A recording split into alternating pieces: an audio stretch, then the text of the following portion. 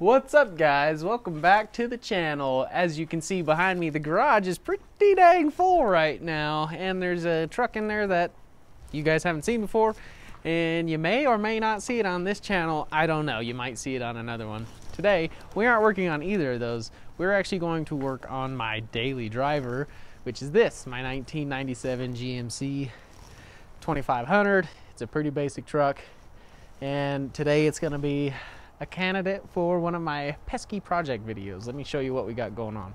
A few months back, Jason Stoltz from Prodigious Customs came over and helped me replace the window regulator in this door. And over the next few weeks and months, the interior door handle stopped working. So I would have to roll my window down, reach out, and open the door from the outside. And with it being winter, that's getting old, the window gets frozen. It's a mess. So it's time to just come out here and fix it. So I'm going to take you through the process of removing the door panel, figuring out what's wrong, and hopefully it's something easy and it will be done lickety split. There are tons of videos out there on YouTube about how to actually remove this panel, but I figured, what the heck, I'm here, I'll just show you guys anyway. First things first is this guy right here. All I gotta do is get behind it and pull straight out. It's got one clip and two tabs on the bottom, so pop the top out and then lift up. This plug here for the light switch, I have seen videos that tell you to take it out. You don't actually have to take it out.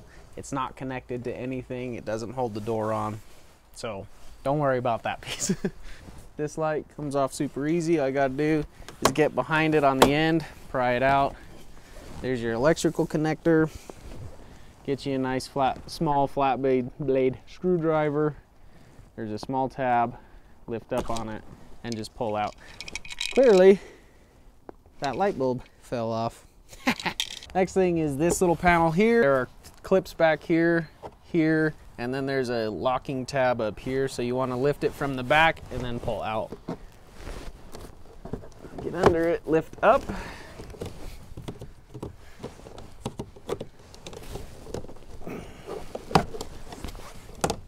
Once you get it up,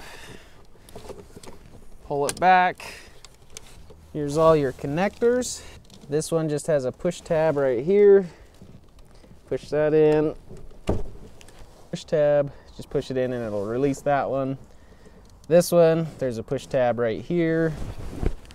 It's easier if you use a screwdriver to kind of push it in while also pulling up. So there's that tab, and I was pushing here with the screwdriver. This one, I don't know if you can see it. There's normally a tab here, but looks like somebody broke it off, probably me. So we'll just pull that one off. And that's it. Last piece to take off is this bezel. There's 3 clips in it, one down here, one here, and here.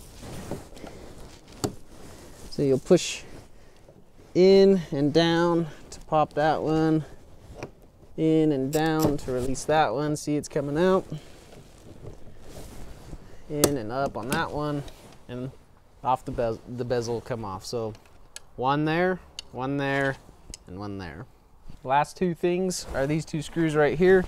Like I said in the Malibu video, anywhere you pull on a door, there's usually a screw.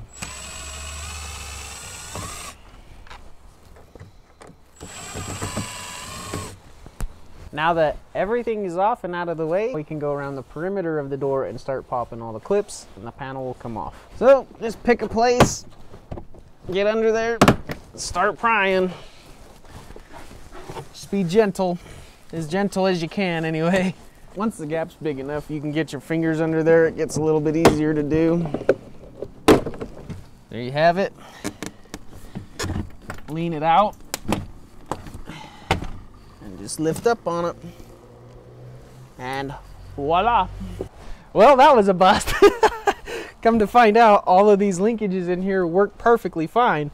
What doesn't work is this door handle.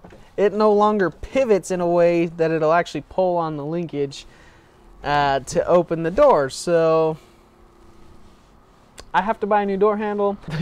That really sucks, but it is what it is.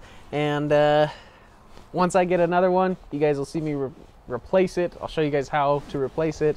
And yeah, that's gonna be it for this episode. Sorry it was a short one, but you know, that's how things go sometimes. Buddy, that went downhill real fast, and I am genuinely sorry. But that's how working on cars goes sometimes. They don't always go to plan. You don't expect things to be broken.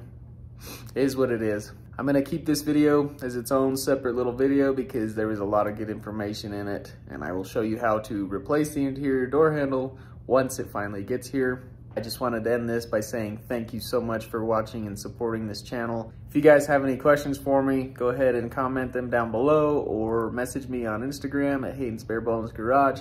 I love answering your guys' questions or hearing about your project cars. It's a lot of fun, so keep those coming, and I'll see you guys on the next one.